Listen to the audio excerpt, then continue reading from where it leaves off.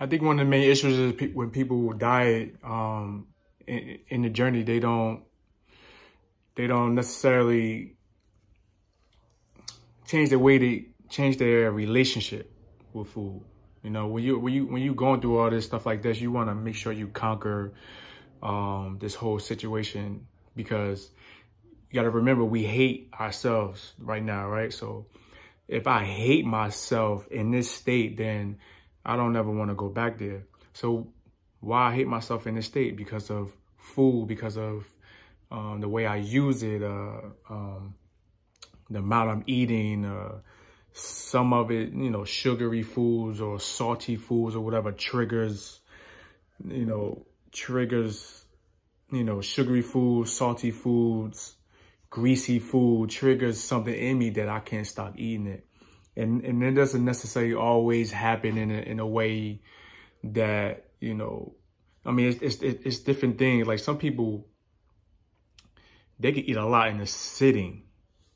Some people go too long, you know, like I'm a person that I eat a lot in a sitting. But there's some people that eat it and they just go long. Next you know, it's a year gone and you don't gain in that year whatever number, how many pounds and stuff like that. But weight loss is that when you're losing weight, you want to make sure that in that journey, you want to make sure it's the key. It's the main key is to change your relationship with foods. Not that you can't have these things, it's just how often, what triggers you. In some cases, some of us, we gotta leave some of this stuff alone forever. You know what I'm saying? Or just sometimes it's just unfortunate, right? because we getting a lot of stuff out here, man. It's, you know, high blood pressure, diabetes. We getting what's the chronic pain, you know.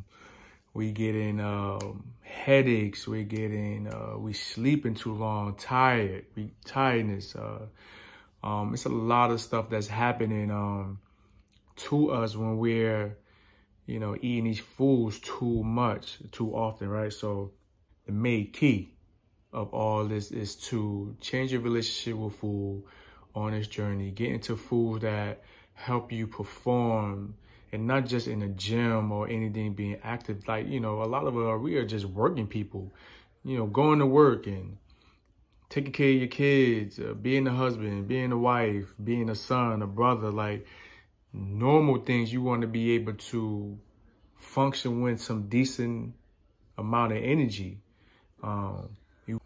So what I'm saying here is that on your journey, yeah, getting excited about weight loss is cool, you know? But if you don't conquer what's, you know, your triggers, you know, then the saga continues. You know what I'm saying? And let me tell you something, the older you get, the harder it is for you to get yourself in position to lose all this weight and be healed from some of the stuff. Because let me tell you something, when you're changing your habits, sometimes we take too long and we deal with chronic pains and certain things. Not that you can't get through it, but it's just harder, you know? So me making this video is just, you know, because I see it all the time, and people, you know, I got clients and family members, and, you know, sometimes I wish they came to me earlier. Because by the time they get to me, they don't have all these things, and I'm just trying, I'm pouring it into them. I'm just trying to get them to continue, you know, to focus. Because by the time they get to me, most of the time, they already got high blood pressure. They already diabetes. They have all these things. And when you get to that point, sometimes, depending who you are, you got to go cold turkey. And it sucks, you know, because you want to, in that journey, be able to still have some of the stuff you like. But when you really get deep down in there, it gets tough, man, to the point that you can't have none of that stuff because we got to heal. Because sugar and salty foods and all these different things. And then it's a lot of it's a lot of false information out here, to the point that even when you want to try certain things, people are so conditioned.